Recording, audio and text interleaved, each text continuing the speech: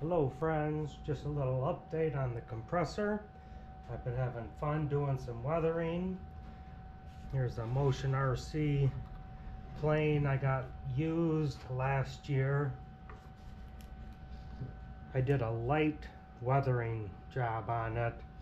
I got a little fuel spillage, some exhaust, some gun stream, a little bit on the tail feathers.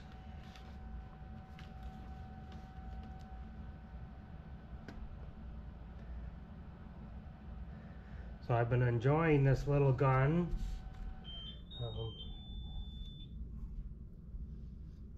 It is an inexpensive gun. The springs are a little stiff, but that will probably get a little easier as they get worn a little bit.